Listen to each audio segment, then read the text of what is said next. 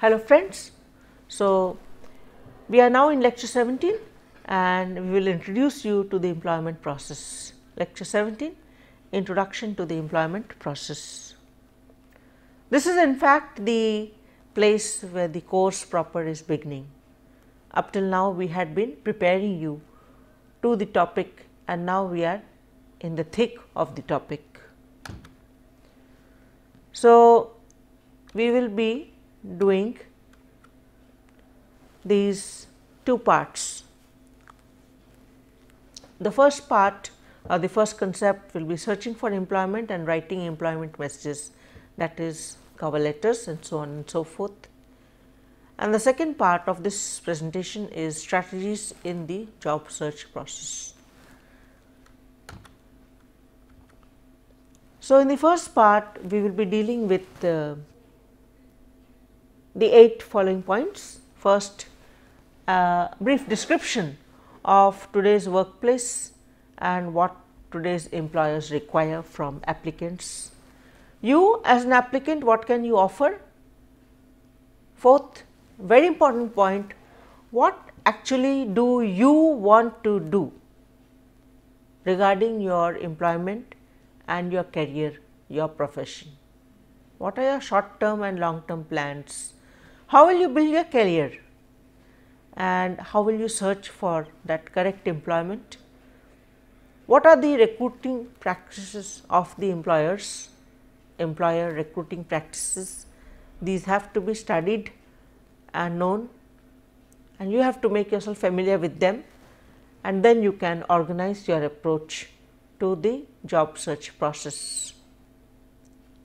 And it is a brief glimpse or a reflection of the kind of people you will be working with in today's workplace.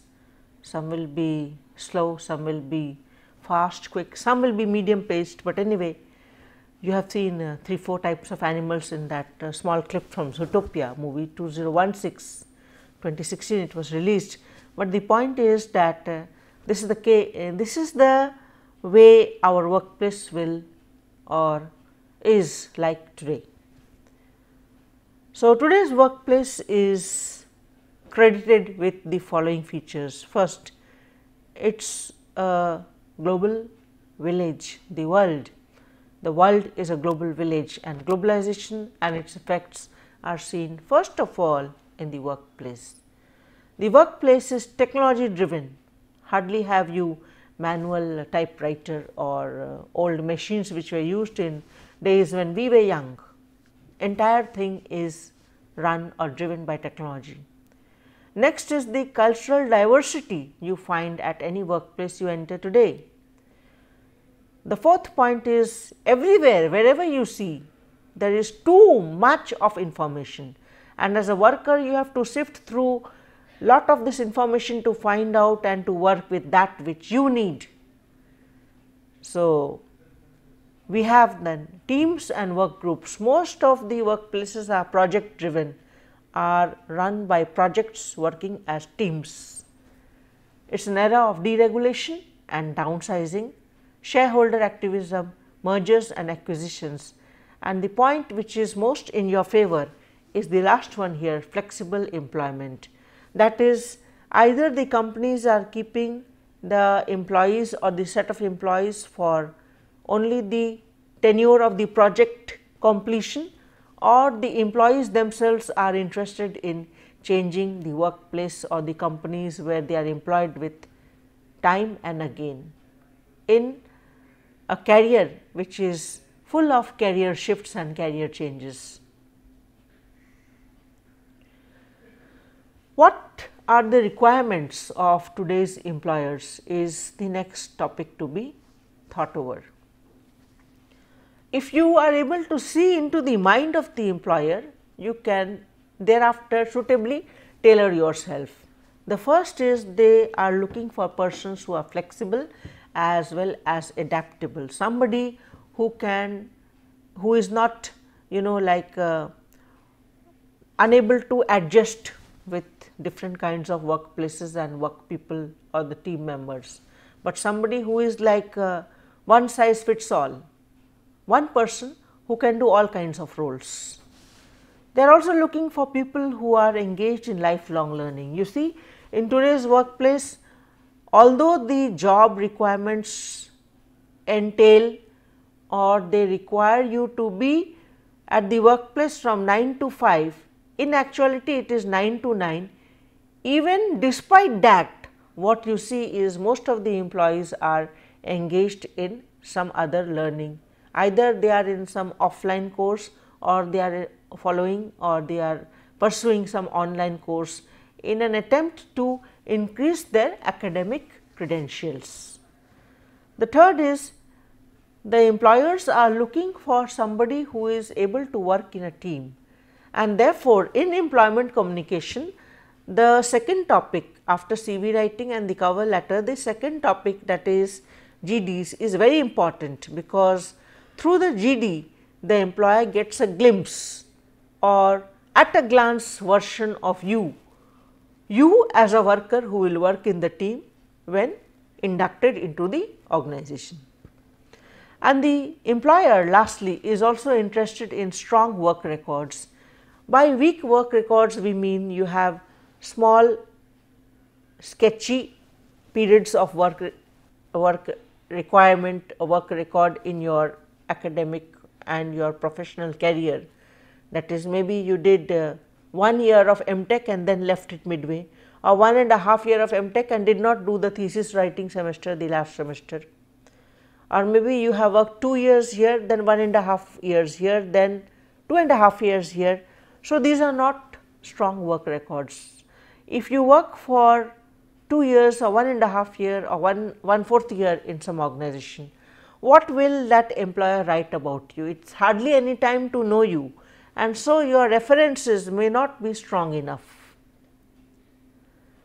Then let us come to further what the employers require nowadays in today's workplace. Everybody wants a leader, the first point here. Nobody is wanting to employ a loser, all want leadership qualities to be displayed at the workplace. The second is diversified skills, that you should have a hardcore competency in civil engineering. At the same time, you should have some minors in computer science, and you should have taken some courses in humanities and social sciences, plus you should be a piano player, plus you should be fluent in Spanish or French or German or Russian. So, also the employers are looking for varied experiences. It is not that you should always have been working in petroleum accounting. You should also have had experience in accounting or auditing in certain other areas, maybe the accountant general office or a ship or a cruise liner and its accounts department, so on and so forth.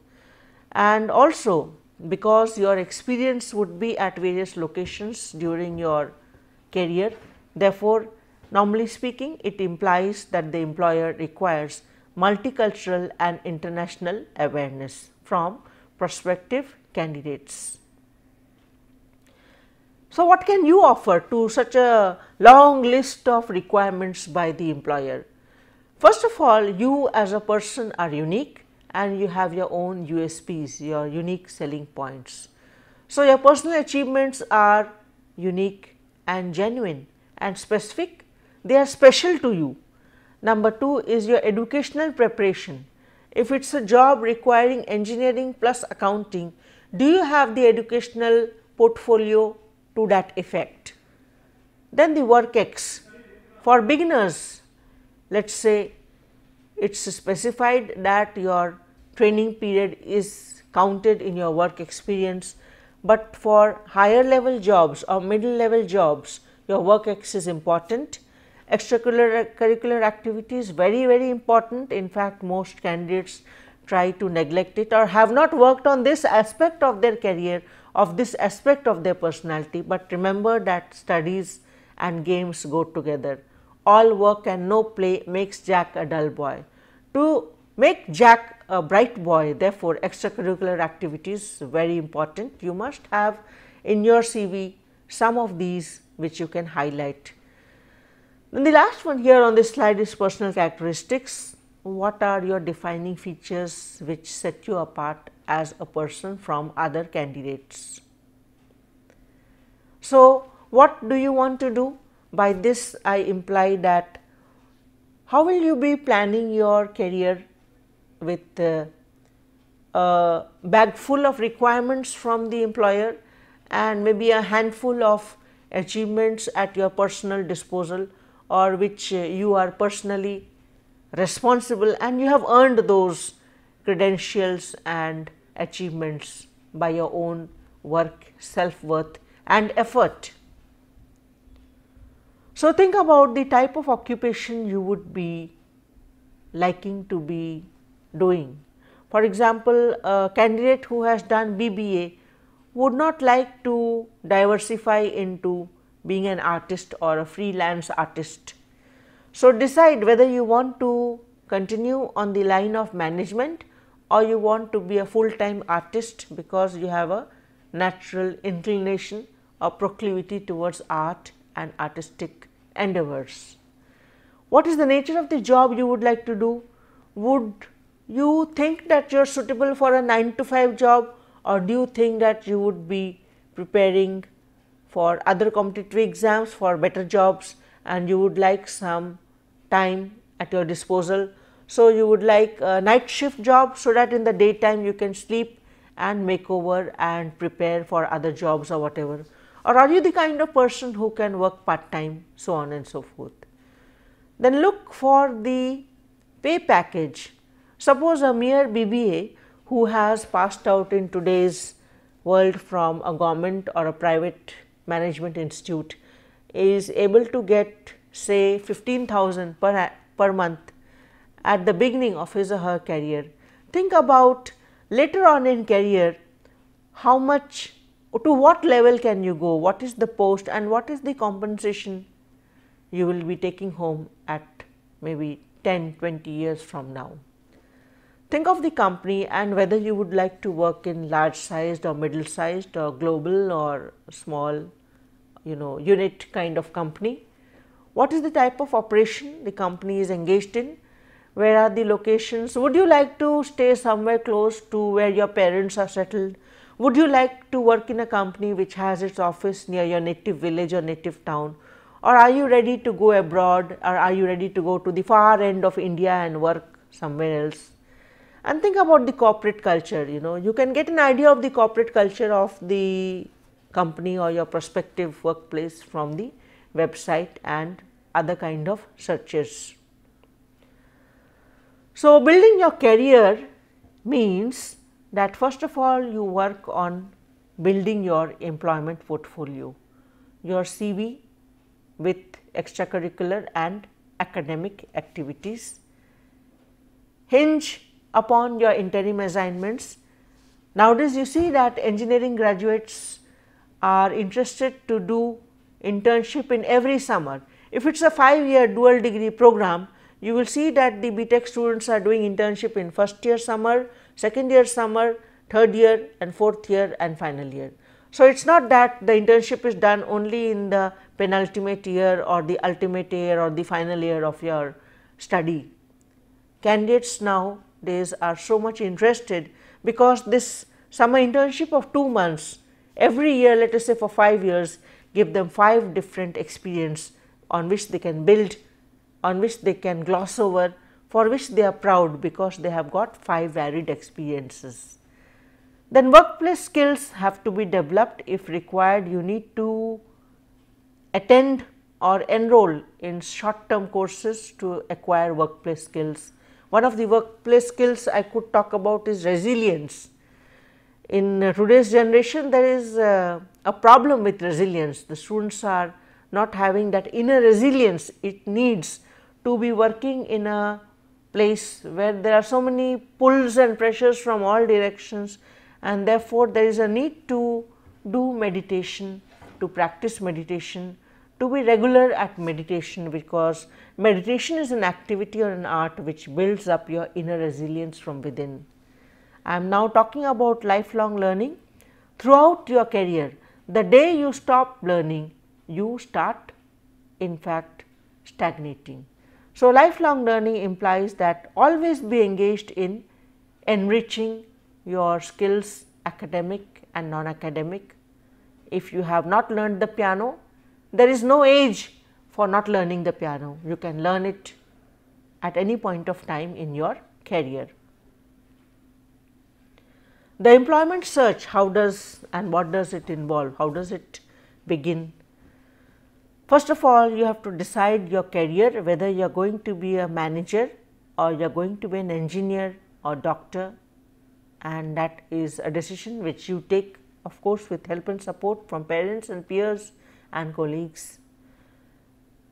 Once you have completed your basic professional degree or certificate, prepare a resume or a CV. Understand the interview process, because that is the final stage. In some companies, you may only have a direct interview after your CV has reached them. So, therefore, it is instrumental, it is very important that you understand the interview process, because it is complicated. And the next topic after GD is going to be interviewing. Prepare for the interview, take the interview, and if you are selected, follow up and accept the offer. That ends the employment search. What are the employer recruiting practices you might encounter or you might face in the days to come? The first is that because you are on the receiving end, you need to take a proactive step and look inside the company. Study the company, its website, most importantly go through its annual reports, look at the turnovers and read many business magazines, as many as possible, to build up your information. This is an era where networking is very important. So, try to get in touch with as many people who can help you get recruited, and get in touch with professors, get in touch with people in the corporate sector at high placements, and try to make them your references, try to make them write your references, have them as your personal referees, because one part of the CV is references. In case it is required, there are so many employment agency or job search firms, and if you are feeling that your efforts are not bearing fruit, or you could do some more because you are not getting the job which is the job to your liking, take the help of employment agencies or job search firms. If required, you can also send unsolicited cover letters with the resume attached. These are called forced applications. And of course, be up to date with newspaper want ads. For example, in India we have common publications like Employment News, Employment Weekly. You have websites also, highered.coms, highereducationjobs.com, Monster, and so on and so forth. So, apart from the online want ad publications, go through the newspapers as well. How do you organize your approach? This is the next topic. First is to go through the business news. At the beginning it might be slightly boring, but once your interest is in this area and once you have a decided aim that you will be working in this sector, in this area, at that level, once you have decided that you will reach this particular level in that company, you can make it a part of your daily routine, that you will watch the business news and monitor what is happening in which firm and why. Then of course, you have chosen your specific firms or companies you would like to work in. Suppose you want to work in PwC, PricewaterhouseCoopers, then research intensely and in great depth on PwC.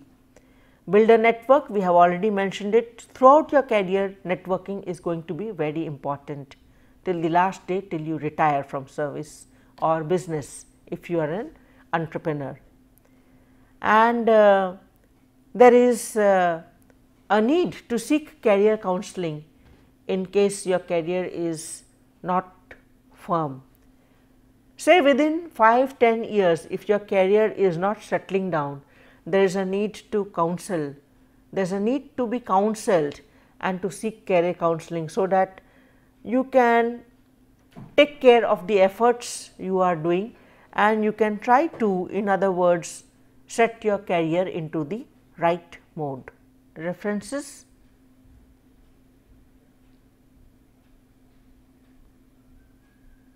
In fact, I am going to start strategies in the job search process part 2, and then we will come to references for the entire lecture. These are the topics we will be considering in this presentation, second part. Let us come to the first one.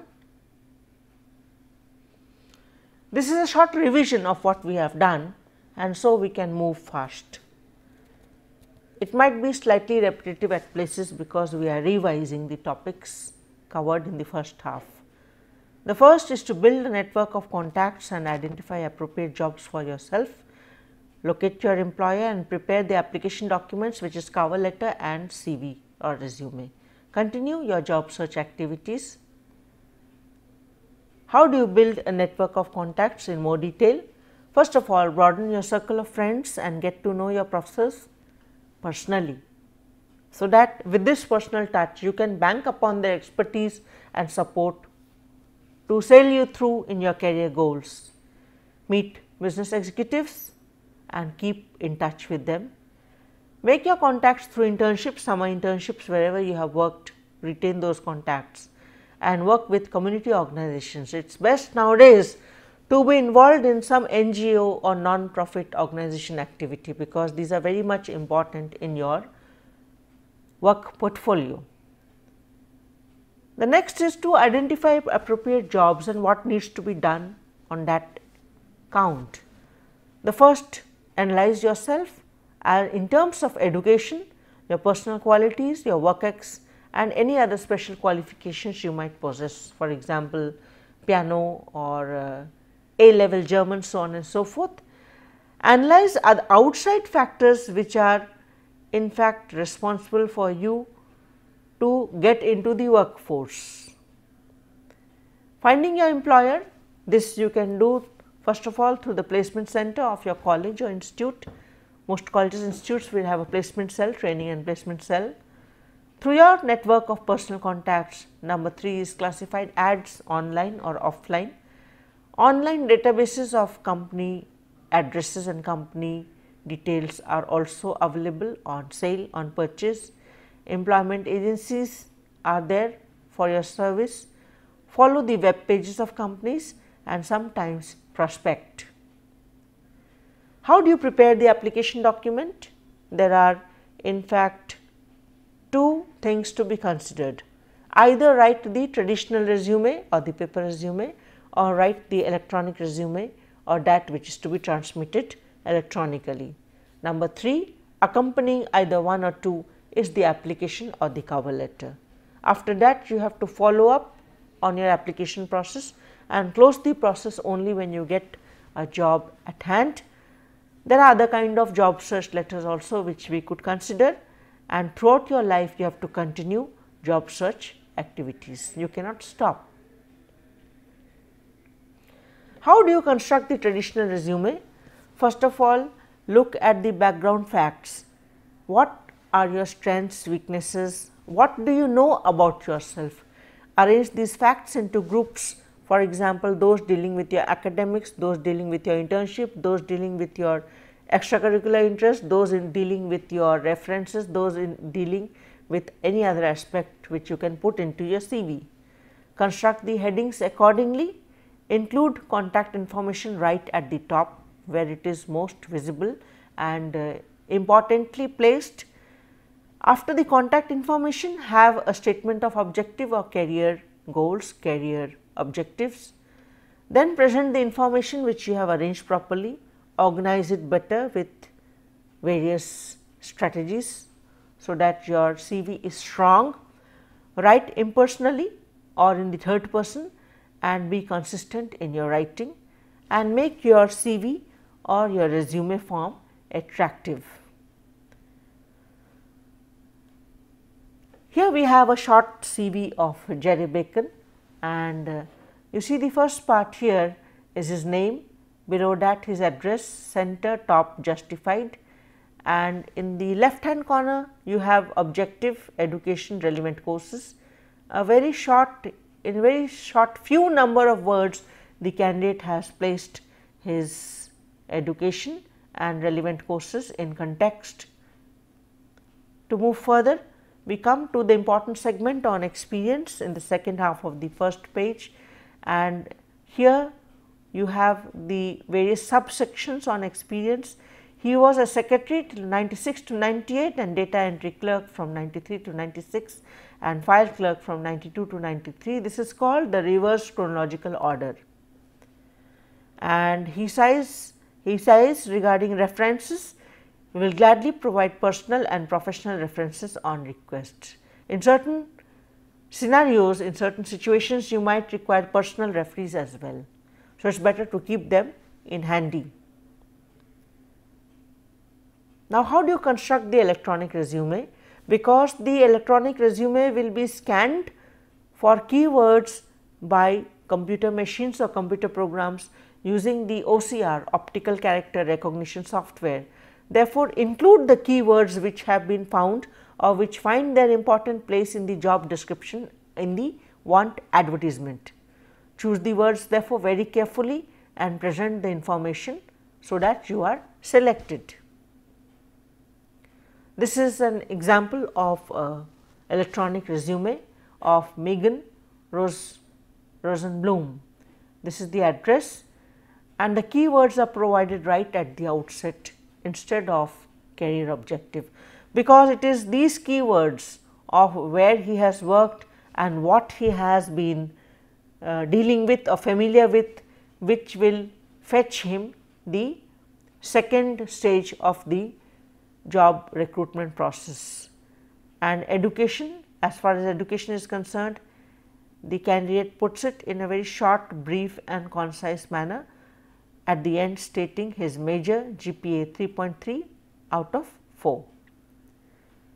The candidate moves on to refer to specialized courses which has been completed by, and experience is broken into one subsection 94 to present, maybe it is a beginner, a brief description of a comma separated list of what he has been involved with. Then you have the interest section and then references. Interest, that is extracurricular or extra academic interests. I would suggest that this is a sample of resume builder, and many of these software and programs are available for free and maybe also for purchase. If you have any issues with preparing your own CV as per the format suggested or the YouTube videos or whatever have been provided here, you can always go to a resume builder and put all your data, give them all the data, and your resume will be readily available for you short time. Now, a last slide on continuing job search activities, which states that maintain your resume as the basic format, and as and when the situation arises, update it and do not move on with one resume for 10 years, 4 years, 5 years. Every year you must be able to add something to your CV, delete some old outdated data which are not required for specific employers, and therefore maintain your resume. And to continue your job search activities, the final advice is to read job ads and professional journals. References are on this slide. Thank you for being with me, and God bless you.